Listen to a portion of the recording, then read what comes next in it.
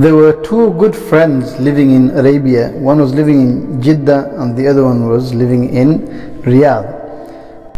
After a lot of persistence from the family, the friend in Riyadh got his family a big TV. A couple of months later, it so happened that he passed away. After burial, the friend in Jeddah saw him in a dream and asked him, "Brother, how are you? How is Allah treating you?" He said, "My brother, what can I say?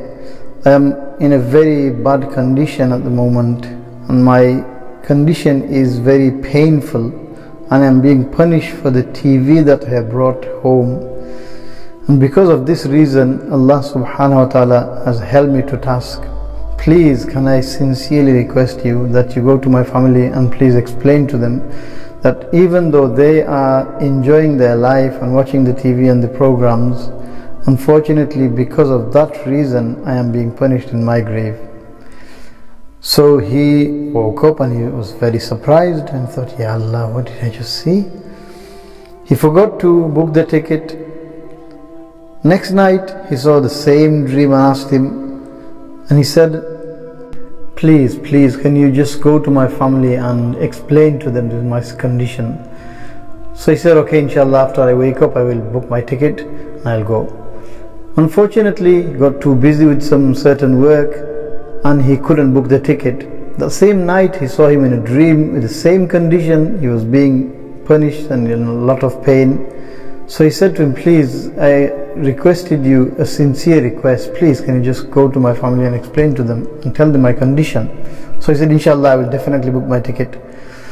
So the next morning he booked his ticket to Jeddah, and he went and he gathered the whole family together and said to them the whole condition that he saw their father in and explained to them the whole situation. Everyone started weeping. What else could they do? So they asked, "Uncle, what can we do?" He said, "Your father is requesting that you take this TV out." So the eldest son got up and he said, "It was because of this TV that our father is in trouble. How can we tolerate this TV in our house?" So he straight away got up and he broke the TV into pieces and threw it into the garbage. Then he thanked the uncle or the friend for informing them about the condition. When he returned back to Riyadh, that night he saw him in a dream and thanked him so much that, "Brother, Jazakallah khair, may Allah reward you so much. You have saved my akhirah, and I am alhamdulillah in a brilliant condition, really peaceful over here. And because of my elder son's action, he broke the TV there and then. Since that time, Allah subhanahu wa ta'ala has removed my punishment."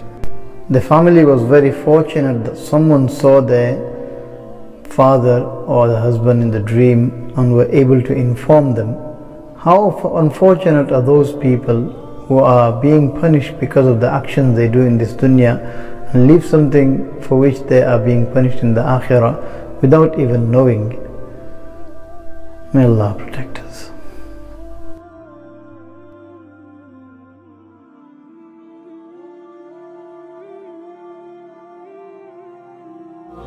إلهنا ما أعدلك مليك كل من ملك